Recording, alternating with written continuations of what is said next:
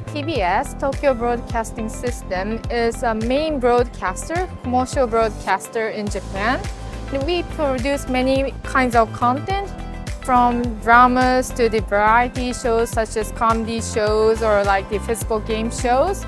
We are so happy to come here after the long COVID time. We TBS actually participate this FILMART for 10 years or so. This market is very important for us because it is a good opportunity for us to enter into the Chinese market and also the other Asian market. So we think that it is very good market for us to start our business with new partners. Hong Kong is the center of the entertainment in Asian areas. Many productions or many broadcasters from Asia, from Europe also, to join Hong Kong market.